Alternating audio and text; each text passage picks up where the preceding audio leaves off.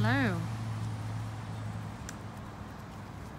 So today I'm out walking my poochies and was contemplating personal branding and your personal brand archetype, because this is a topic that I've been discussing with some of my mastermind clients.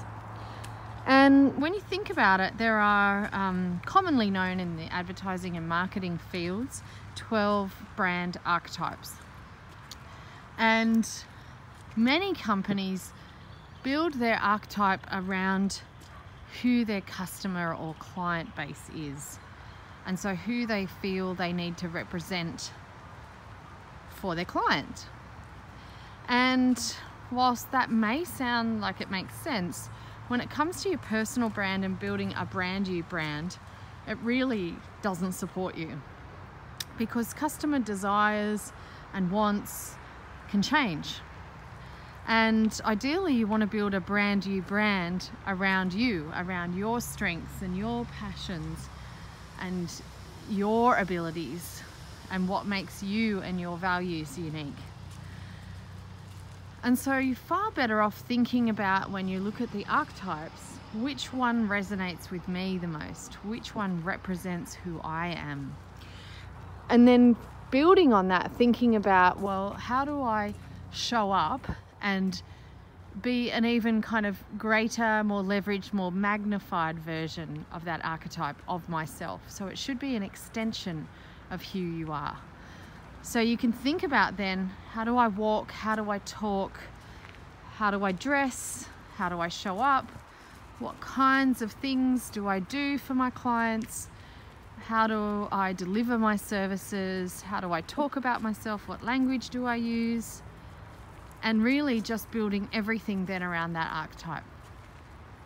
So for myself, for example, my business brand archetype is the hero.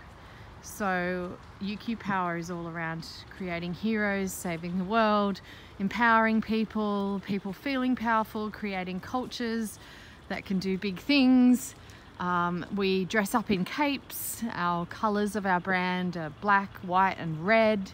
They're very bold, and it's all about succeeding, working together, empowering people to be their best self. And so that's a really good fit for our business brand. But for me personally, it's not my personal brand you brand.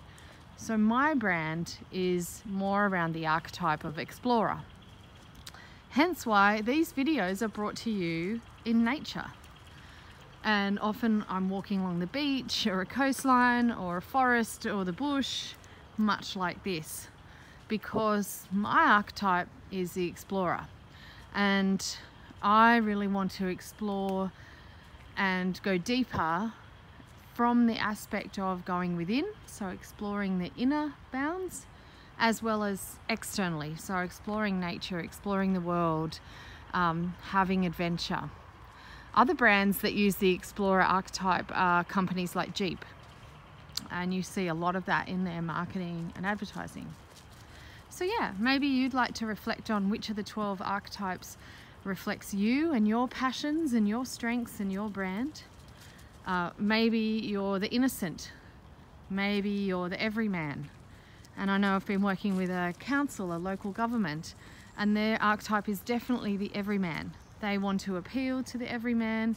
They want to build a sense of community where everyone's equal and feels included and valued. And so that's a really great fit for them. Perhaps you're a magician, and you're all about possibility and creating things out of nothing. Or maybe you're the creator and you're all about innovation, creativity, ideation, mishmashing of ideas together. So you can just go and Google the 12 archetypes of brand and you'll find loads and loads of references and information about them. Perhaps it might be worth thinking about, how do I incorporate a bit more of my brand archetype into what I do and how I show up? Because it really is, in essence, about who you're being. Anyway, I hope that's useful for you. Enjoy.